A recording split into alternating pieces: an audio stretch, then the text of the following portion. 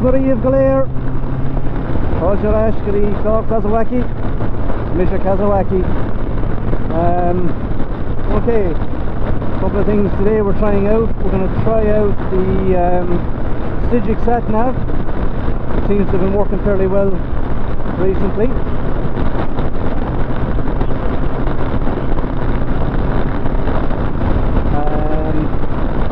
Other thing we're going to check out is the Riser app recommended by Lucky Luke, which is a kind of a tracking app which allows you to track your journeys and possibly share them, which is kind of something that I'd like to start doing with the channel, is that all these trips that I'm taking and spins that I'm going on, that I'll be able to share those routes with people, so that if you know, if you like the scenery, you know, if you like the road surface, the trip basically that you saw last week, for example,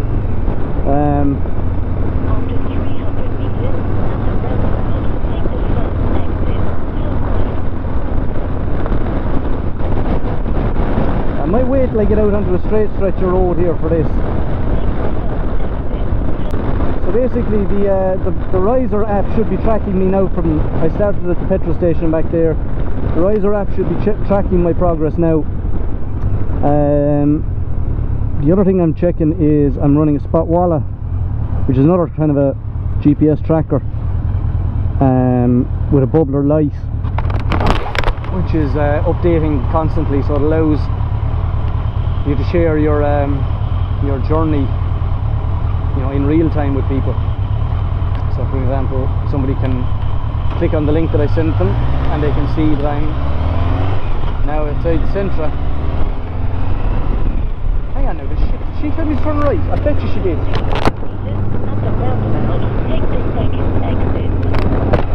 Really need to start listening to this sat nav instructions. Yeah, so what have we got running today? We have the bubbler light and Spotwalla running in unison. We have the Riser app running as a GPS tracker.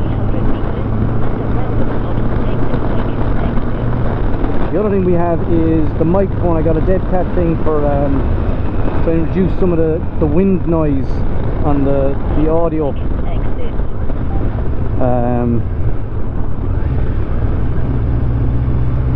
So anyway, today's mission. We're back on the I.B.A. Bridge Too Far photo rally. Here. Right, she should be telling me shortly now to continue straight.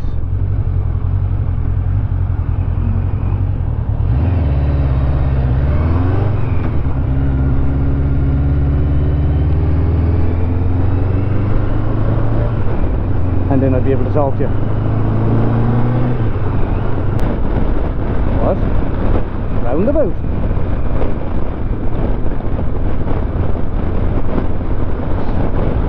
Soon she needs me to go over the bridge first.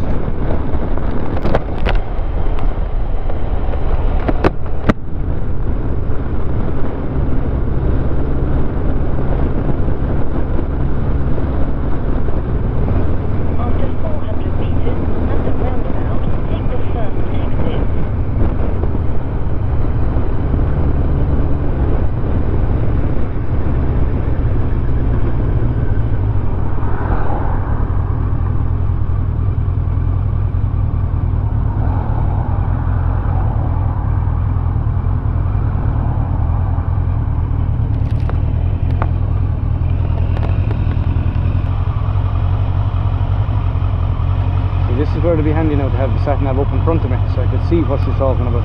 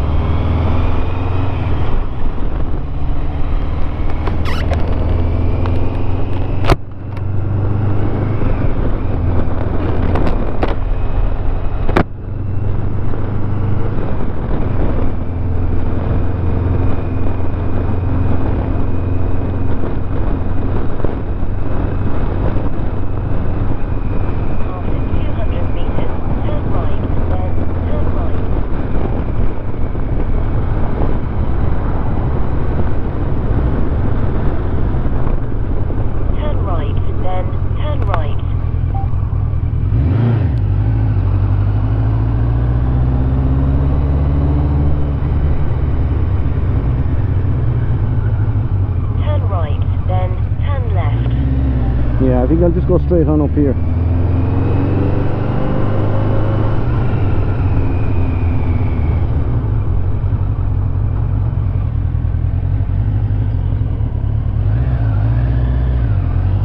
Turn right, then make a sharp left.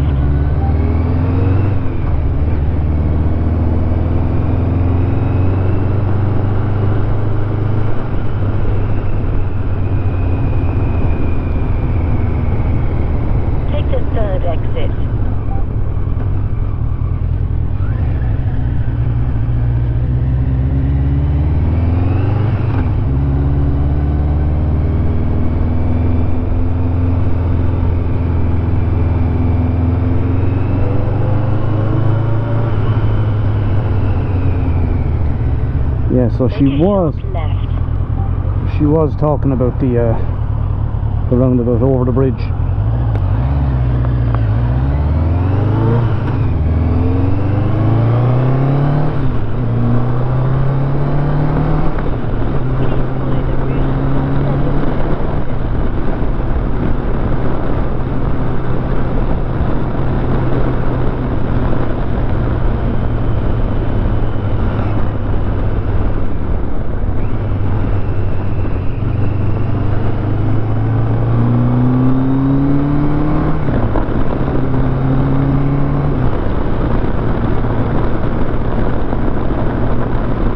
A little bit of an update on other things that have been happening in the recent past.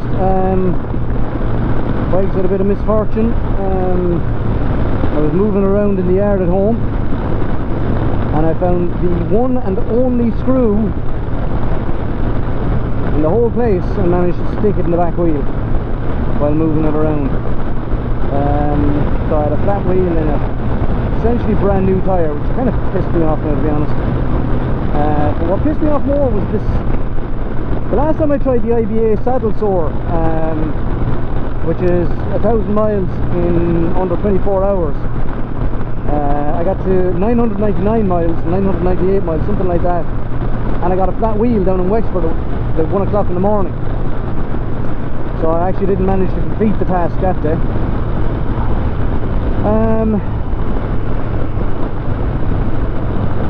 But when I got back and got new tyre put on, I got the guys to put in this slime stuff, this kind of a goopy, gunky kind of stuff that you put into your tyres, and it rolls around the inside of the tyre and it coats the inside of the tyre. And the idea is that as soon as you hit a nail or something that might give you a puncture, the slime is supposed to come pissing out through the hole and seal it, and go hard and seal the hole before you lose too much air pressure. So it's essentially kind of an emergency limp home kind of a job. But that didn't work with mine because the wheel wasn't moving. You know, because I pushed it around the yard and parked it. The screw was in at the top of the tube, top of the wheel, so there's no slime around it. Now it was just a slow puncture. I managed to pump it up a little bit, drive it down to the guys to get it fixed. But the first thing they did was spin the wheel, pull out the screw and see if it would seal it. Now, to be fair, it did eventually seal it a decent amount, decent level. Like, you know, there was still a very, very slow puncture, but you could still hear the air escaping from the tube. But it took a while to seal it. Now, maybe if that was actually happened on the road, maybe it would have worked a bit better. Maybe the tyre might have been warmer or something. I don't know. But yeah, I think I wouldn't be relying on this thing now.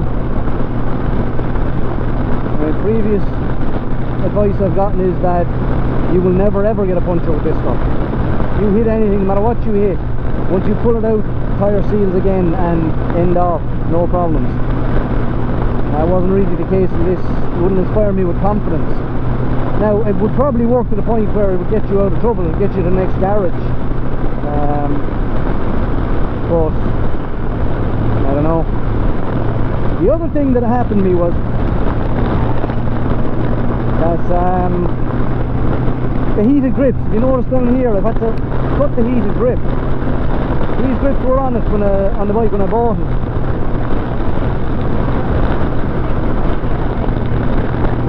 And they never worked. As long as I've had the bike, they never worked.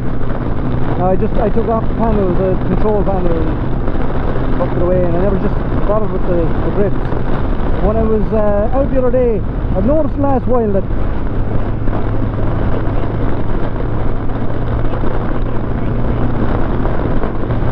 when you wind the throttle, the sleeve here is actually twisting. The grip is twisting on the inner sleeve.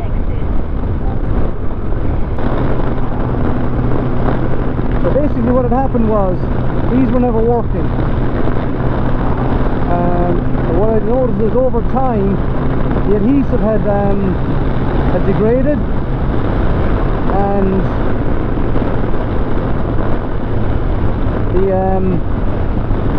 the grip was twisting on the inner sleeve, which meant that this thing was moving around. Now this still had a cable attached to it, running down there, which was kind of tied up out of the way by the previous owner.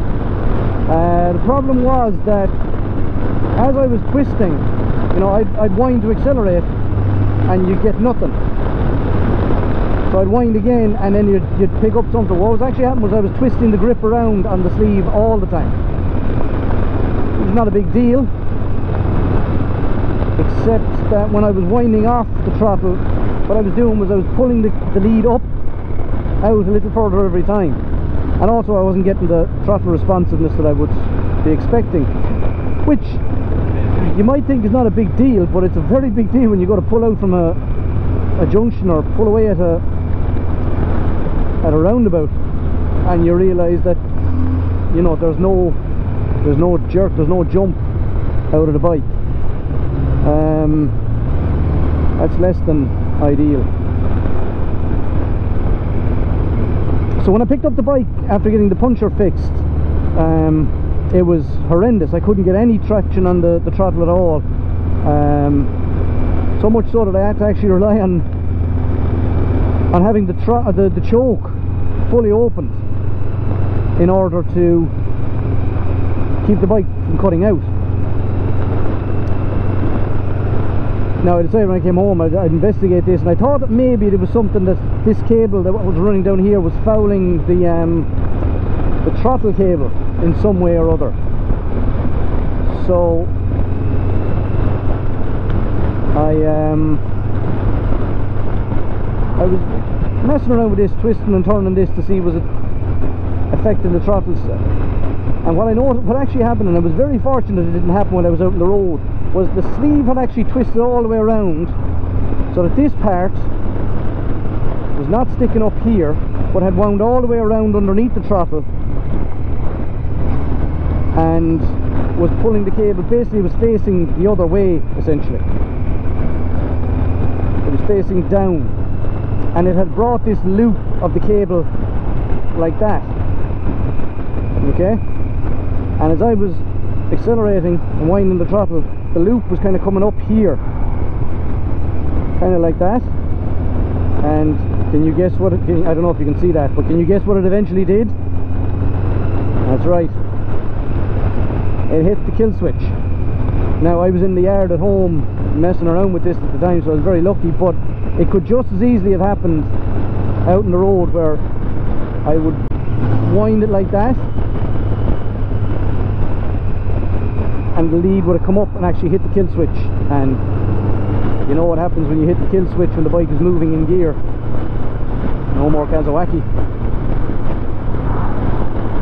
So I cut the cable off anyway to prevent that from happening, and took off the bar end weights and pulled off the sleeve and put on a bit of super glue.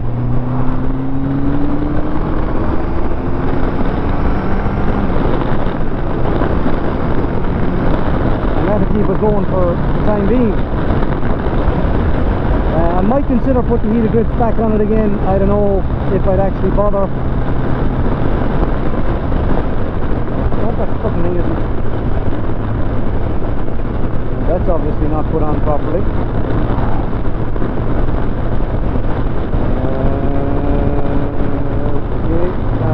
very much, Mr. Volkswagen.